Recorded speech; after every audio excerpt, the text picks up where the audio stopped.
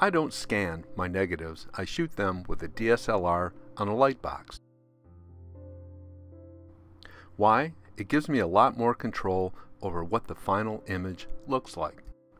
Just like developing negatives myself, I like being part of the entire process and the complete film experience.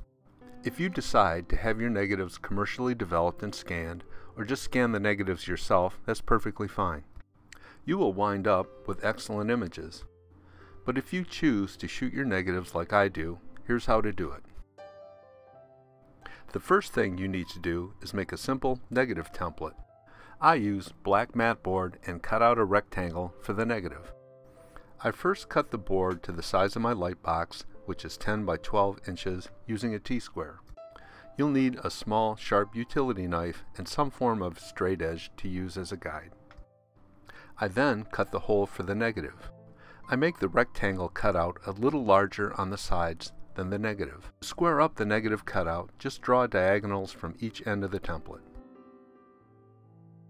I make the rectangle cutout a little larger on the sides than the negative. When you're done cutting, flip it over and there's your finished template. Here's the template on my light box. It blocks all extraneous light, which is good. Notice how the rectangle is a little bit longer than the negative. This gives me a little more wiggle room to zoom in on and focus on the negative. You can set up a tripod to mount your camera to shoot your negatives. This works well and many photographers do this. If you do, just make sure that your lens is parallel to the surface of the light box. Otherwise, you might have focusing issues. I've used a tripod in the past, but I've found out that using a couple of kids' building blocks work really well. You need to have a lens with macro capability though. The height of the blocks that I use are 1.5 inches. This works out great with the macro setting on the lens. I'm using a pretty heavy-duty DSLR to shoot the negatives. I'm using a Canon 5D Mark III with a 24 to 70 mm zoom lens with macro capability.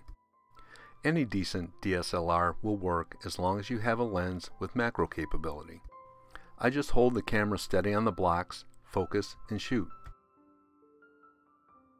The camera here is in live mode, where the image is shown on the LCD. I just have the camera in live mode for this video. I always shoot the negatives looking through the viewfinder. Here's a few things to keep in mind. Always keep your ISO value low as possible. The lowest ISO setting on the 5D Mark III is 100, so I keep it there. Vary your shutter speed and aperture. Here the aperture is set to 1/60th of a second at f/4.5. I'll take a few more shots at different settings and pick what looks best in Lightroom or Photoshop when I process the negatives. Depth of field isn't really an issue here. Also, always shoot in RAW mode on your DSLR. This gives you much more flexibility and control when turning your negatives into positives in Lightroom and Photoshop. So as you can see, there's nothing really complicated about this setup. It's my belief that you have greater control and a more unique look to your images when your negatives are shot this way.